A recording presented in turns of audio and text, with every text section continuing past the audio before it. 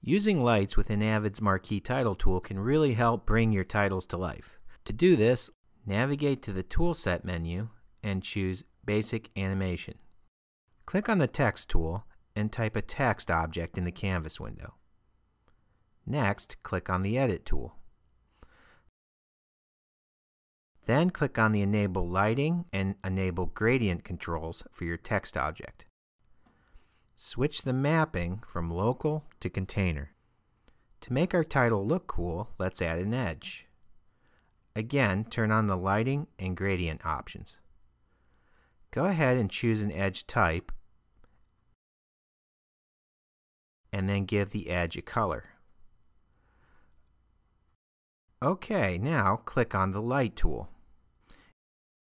You'll notice you've already got one light.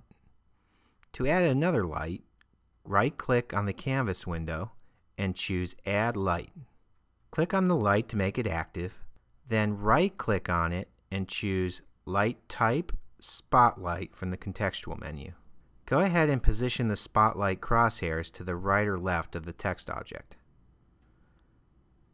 Now click on this animation mode icon. Move the position indicator in the timeline forward approximately 2 seconds. Then move the spotlight crosshairs across to the other side of your text object. OK, that's it. Back up and watch the animation.